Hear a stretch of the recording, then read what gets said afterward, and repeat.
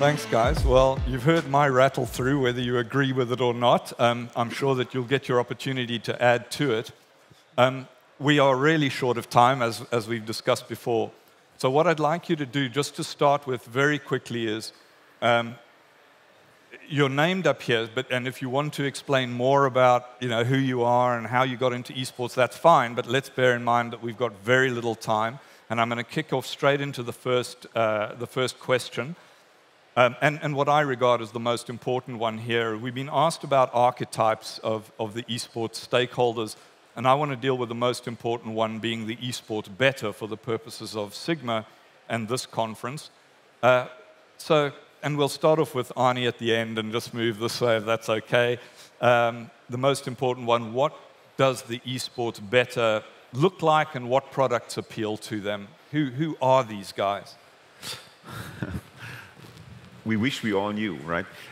I think, in general, from a target audience, from the age of the typical gamer, I think we're very close to what we consider being the typical gamer.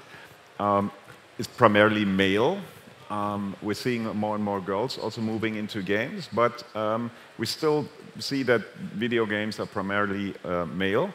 And I think we have the same typical archetype in betting as well. So the typical bettor, those that also I know personally, right, are guys somewhere between 18 and 35 maybe, which is kind of the core audience also in video games. So there is very interesting overlap. I think that's the good news here, and it's actually very important. On the other hand, I think there's a particular difference in mindset between a bettor and a gamer. Gamers take games very seriously, actually. And we have you here, Mr. Integrity, right? Integrity and knowing that everything is in order is very important to them. So any types of cheating or distraction from the core of what you love as a gamer is very frowned upon. So, and that's why the topic of esports betting has always been a very difficult one in the games and esports industry and has been approached very, very carefully in the past. Thanks, Arne. Sergey. Sergey, we are Eden Esports, an international tournament organizer based in Malta. So primarily we do online and offline esports events. So this will be a background for answering the second part of your question, is why esports bettor is important for the industry. So tier 1 scene is pretty much consolidated by several big parties. And the rest of the market, they work with the second and third layer of the teams and a level of competition. And esports bettor is, on some of the events, depending on the scale, sometimes like 50% of the audience that watch your events. So this is extremely important to provide a product that is interesting for the esports bettors, which means that you need to work on the integrity. This is the primary target for the esports bettors. They only bet and they watch the events that they trust, that they are with good integrity. There is no problem with cheating or match fixing. The second key element, which not that often being picked up, is scheduling. Now, prime time for all the esports events is in the afternoon and evening by European time. And majority of the tournament organizers, they do events only in those time slots so that they have the maximum viewership taken from the general audience and just random people who will have some time in the evening to watch the event. And when it comes to tier 2 and tier 3 levels and esports bettors, they want the content to be like 24/7 because all around the clock they need some events to bet on. They need some content and entertainment. And that's why scheduling around events is one of the key things that you need to look at by making your product in esports so that they have the interest matched and covered. Thanks, Sergey. Vladan. Hello. So to introduce myself, my name is Vladan and I work for Odin.gg. Basically, we are eSports, odds feed, risk management, and iframe solution providers. So we provide eSports odds for betting operators. And to come back to your second part of the question, who are the eSports bettors? So basically, per Statista, average eSports bettor age is 25 years. So it's so-called Generation Z class.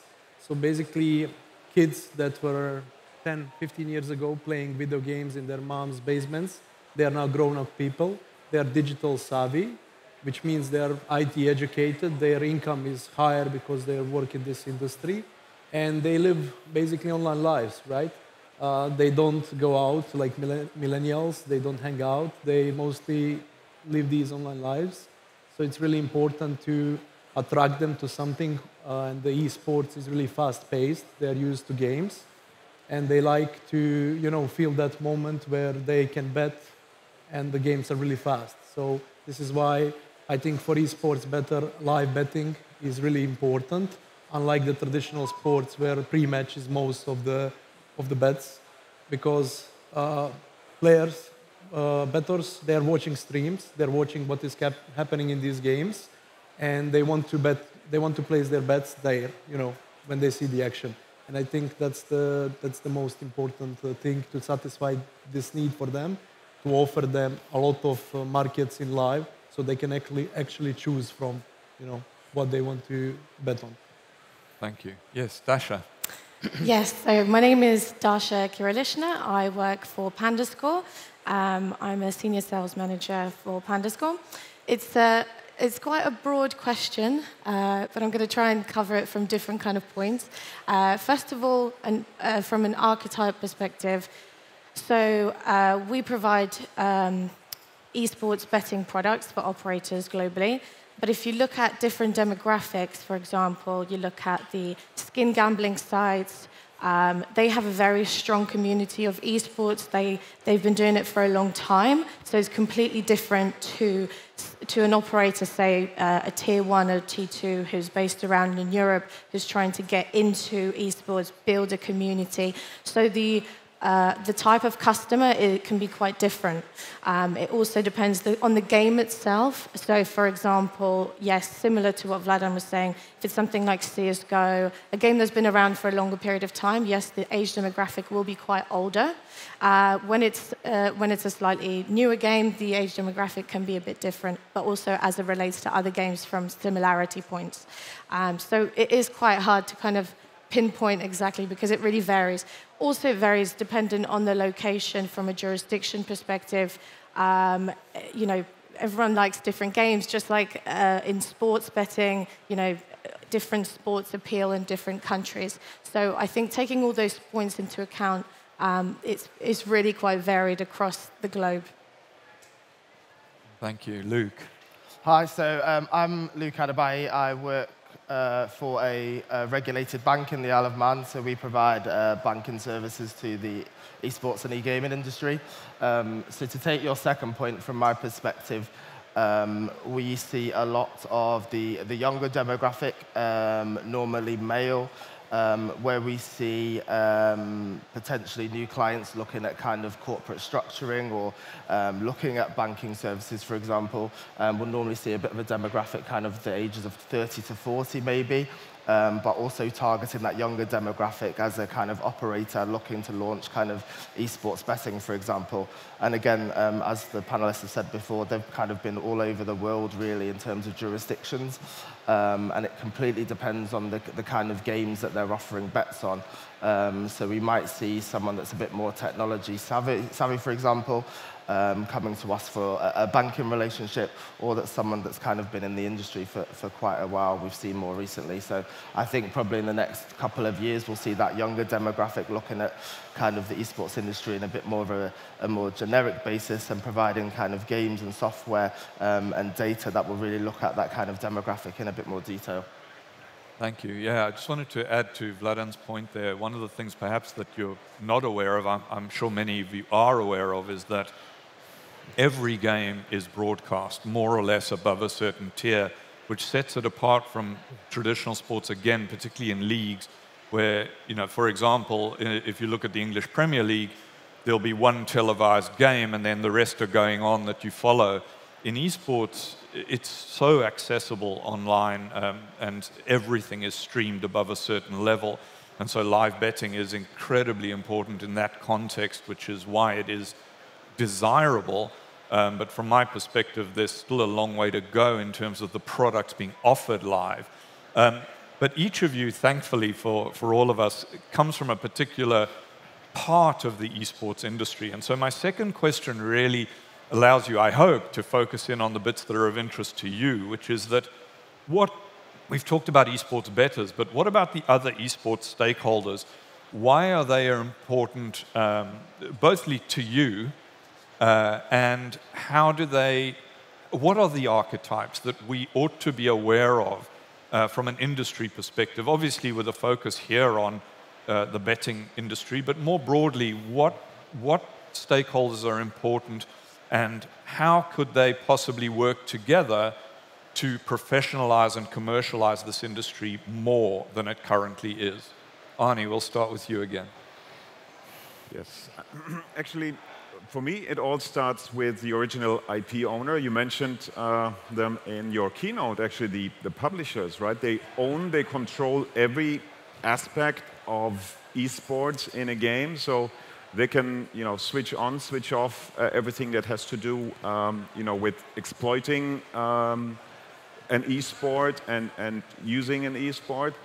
And so from their perspective, if they are not confident in the added value of betting, they would, simply try to, stop it or not allow it in their rule books for performing esports tournaments with their games.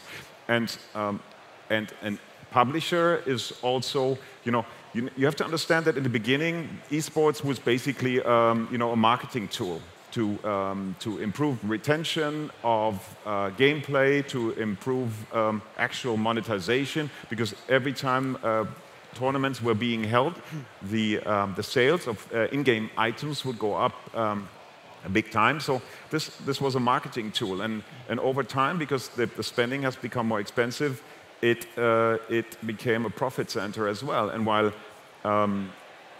sponsorships have always been the main part of esports revenues, the concerns of big brands going into esports and spending their money in esports instead of traditional sports, for example, would be huge towards betting and the way betting can influence how a game, an esport, is being perceived. So this gets very rarely mentioned. I think the brands that sponsor esports, that are important for the main revenue in esports, have quite a say in that as well, so that their concerns need to be taken into consideration. Thank you. Sergey. I would agree with Arne that game developers is the party that can easily influence it and make way more professional scene, because they have the power, they have the rights, so they can choose whom to give the license, they can choose how the event need to happen. They can, give the guidance, everything. Although they don't really want to do that. They don't want to get into the industry and, start ruling it. They just want to give, sort of making a free market. So outside of the main party that can make it happen, I would say that TOs, they are the ones that create tournaments and, creating an environment for esport teams and other parties to actually compete and make a living out of it. So tournaments is basically esports, because without tournaments you don't have esports, and there is nowhere for teams to participate. So a certain association, or perhaps a movement on making the events more standardized, meeting the requirements, meeting the guidelines, following the integrity, sharing the information, that will help a lot. Thank you. Hi, Vladan. Yeah, I agree with Sergey. Sorry. So basically, I will say that we are all one big family, right? We are all depending on each other. Without game developers, there is no game, there is no esports. Without teams, there is no one to play the games. Without organizers, there is nothing to play with, right? I think that we all together need to somehow decide how we're going to want to approach this, because at this stage, and I think Sergey will agree with me, I think that whole esports ecosystem is a bit oversaturated, where we have a lot of tournament organizers, a lot of games, and it's also affecting a lot on teams and players mentally, because most of these players, most of these professional teams, they're on the road all time. They're not with their families, and it affects a lot on their performance and their mental health. And I think this is one big thing that we need to focus on, because they are kind of key stakeholders. If there is no professional players, then the whole industry would kind of collapse. And also, as part of that, endemic betting sponsors, they're also really important for the industry, because they support the industry, they help the industry to kind of keep going, right, to be sustainable. And then you have also streaming platforms and influencers who are really important for the betting operators, because through them, betting operators are advertising to their users, right, to their bettors. So all in all, I think we are one big family. We are all dependent on each other. We need to work together. Thank you. Dasha? Yeah, so from my line of business that we specialize as PandaScore, so being a betting product provider, I think for us, the main two, I guess, stakeholders or elements within the industry that are really important is, first of all, the trading, the esports traders, who are naturally huge fans of esports. Some of them are ex-pro players, so their experience level is very key to businesses like ours, for example. They have to really understand the game to be a trader, the expertise, the experience, the knowledge, to be able to understand what they're doing, to be able to provide a good service for operators out there in the market. Another really key factor is also the marketing side of things within esports.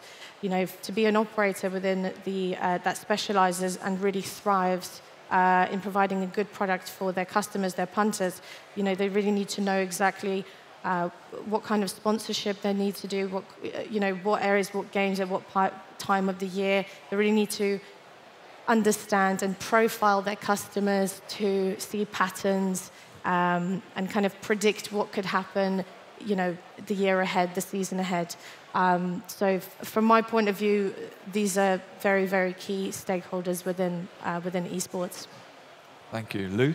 Yeah, so I'm coming at it from a financial services perspective. So firstly, from a banking side, operators, kind of esports teams, individuals that are placing bets need a bank account to do so. So, operator might want to receive money from their payment service providers to collect their bets and pay out winnings, etc.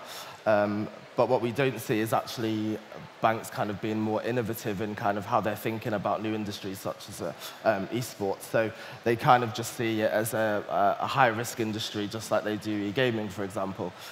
So that's kind of something that I'd like to see change in the near future. The second one I probably would say is kind of your typical kind of investment houses, for example. We see bets placed on a daily basis. There are teams that are winning monies, and the younger demographic don't necessarily know what to do with those monies. So it's kind of looking to the future, really. I've got a pot of funds here where I've placed a bet and won, but I don't actually know what to do with it. So I think the next couple of years will be interesting to see how kind of financial services ramps up with the industry. Yeah, thank you. Is there anyone who wants to ask a question? Because, we've covered a broad swathe and we don't have a great deal of time, but I thought, there's been a lot said both in my keynote and here. Is there anyone who's got a specific question before I bang on with my own? Okay, yeah, great. So one of the things that you probably heard me say in my keynote was around the different characters and communities in the game, but in particular how 3 games have come to dominate the betting environment, in particular being Counter-Strike, Dota 2, and League of Legends. And what I somewhat dismissively described as the rest. Some of these are more dominant than others, but the key question for many people in the esports world, and I'm sure for many in this room, is what's next?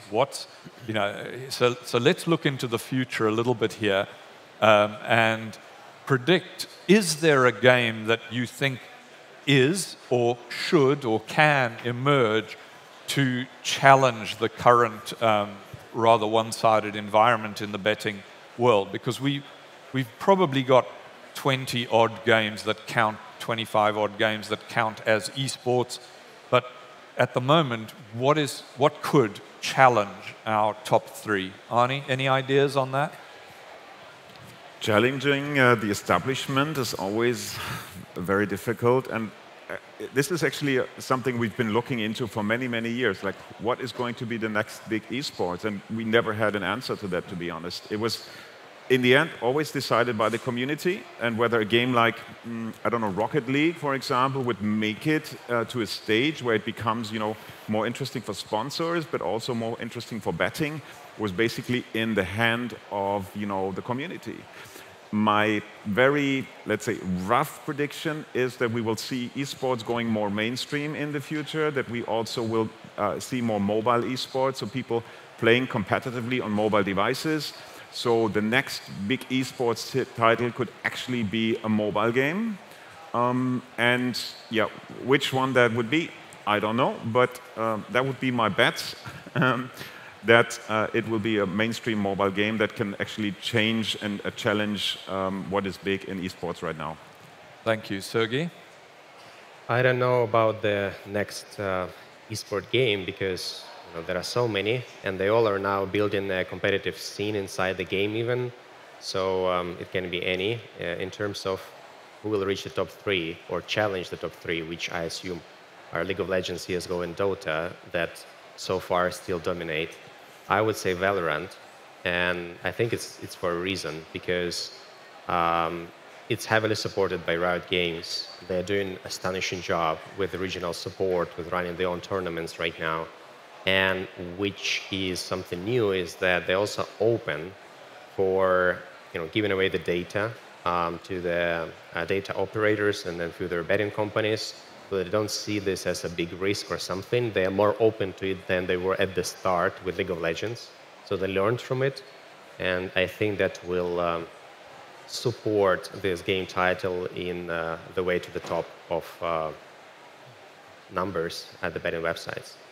Thank you. Vladan, how's your guess? Yeah, I would agree with Sergey. I think from desktop games that Valorant is top contender because of the all Riot support. They are supporting this game enormously, but also mobile gaming is up in the rise, and in some countries, such as Malaysia, for example, mobile gaming is everything, even bigger than the top three games. Thanks. Dasha? I'm going to have to also agree. I really do think Valorant will, well, I think it might potentially be challenging at some stage the top three. There's obviously, I think the community kind of relates to it as well. It's also, we've seen the numbers and how well it's doing as well, and just how many people are betting, especially around Latin America. It's doing really, really well, and it's nice to see. It's interesting. Thank you. Luke, any thoughts? Yeah, I'd agree with the what was said earlier about it going on to kind of mobile phones. Technology is now, you can do anything on your mobile device. So I think going forward, that will change things a lot. I also think we need to kind of break the barrier with the kind of male-female divide as well in terms of players. So it'll be good to see how that kind of develops over the next 2-3 years, I think. Thank you. Well, I'm sure most of you may have noticed that nobody mentioned sports simulator games. Nobody mentioned FIFA, NBA 2K, Madden, any of the racing games, any of the fighting games. Take note of that. You've got to realize that in the esports world, those games don't move the needle. But that's not to say they don't create fantastic 24/7 betting products. And so we are seeing the emergence of these wonderful in-house betting-specific products. And that's not my prediction, by the way, because I actually agree. I think that most other tournaments are not doing a good job. Call of Duty, Overwatch is dead in the water. So yeah, Valorant is probably the next big one for all of us, but I'm not 100% sure that's going to succeed either. Thank you so much for your attention. To the panel, please give them a hand, and you get to stick with me.